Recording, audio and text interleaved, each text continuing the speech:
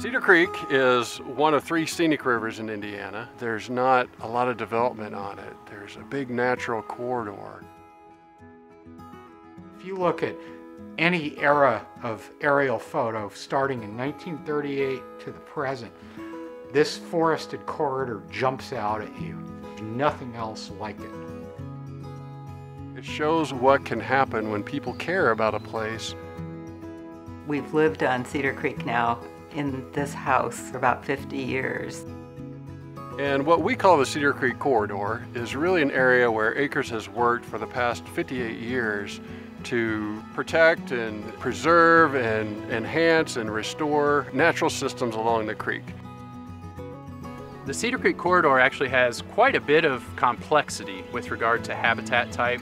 Right now we're in a forested floodplain. Upstream of here there's a fen, which is a pretty unique kind of wetland. There are some emergent wetland areas, and there are a handful of gravel hill prairies, which are too dry for a lot of plants. So some prairie species are present on these little pockets of gravel hill prairie.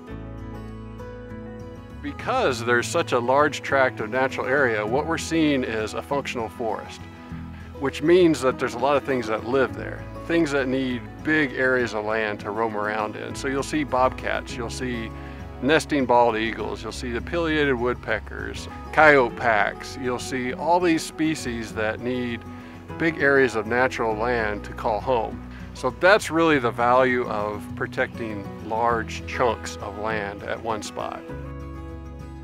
We recently did a botanical inventory for one of the properties along Little Cedar Creek, and that returned more than 350, probably closer to 400 species. These habitats and these ecosystems operate best with their local inhabitants. But that's where we as humans, I think, have to act and try and fill those roles in order to keep the ecosystem functions and processes going. When we regard land as a commodity belonging to us, we'll abuse it. And when we see it as a community to which we belong, we'll take care of it. People start spending time in a place like this, it doesn't take them long to appreciate its qualities. You know, you go on a walk with someone who hasn't been down there, they're amazed. That's the story of Cedar Creek too, is it wasn't just one group of people who saw value here. It was the native groups that recognized the value of it. There's just this pride of knowing that for hundreds of years, people have recognized the uniqueness and the value of Cedar Creek in its natural state. But I know that we're starting work together as Acres members and as Acres staff members that someone else is going to finish in 50 years, 100 years, 200 years. And to be able to continue that legacy and actually build and expand on that legacy is paramount to me of why Cedar Creek matters. I want it to be the best possible for my grandkids. This is the largest and cleanest tributary of the St. Joseph River, which is where Fort Wayne gets its water supply out of. If this is allowed to be degraded, the water supply of Fort Wayne will become degraded. So the more we can control, obviously, the cleaner it's going to be and the healthier it's going to be for everybody. I think we all recognize that we're in a unique time with all these plants, with all these animals, because we're seeing what happens when some of the animals disappear, when some of the plants disappear.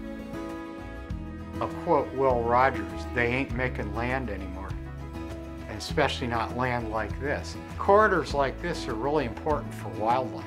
And then people, they want a serious trail in a natural area that goes for miles. Well, where else are you going to put something like that in Allen County? Here. Everything is a surprise. 2 years ago we had 5 fox kits that were born in this hill out here, running around like little kids. And the owls are by far the most amazing. You'll hear one and then you'll hear another, and then they start responding to each other. Just fantastic.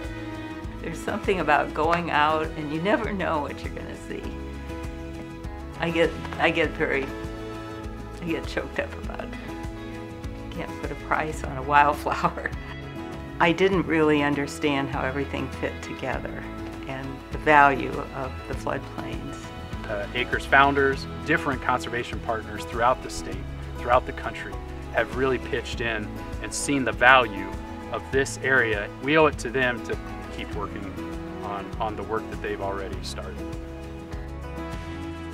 Together, we did 1,000 acres of land in this one area.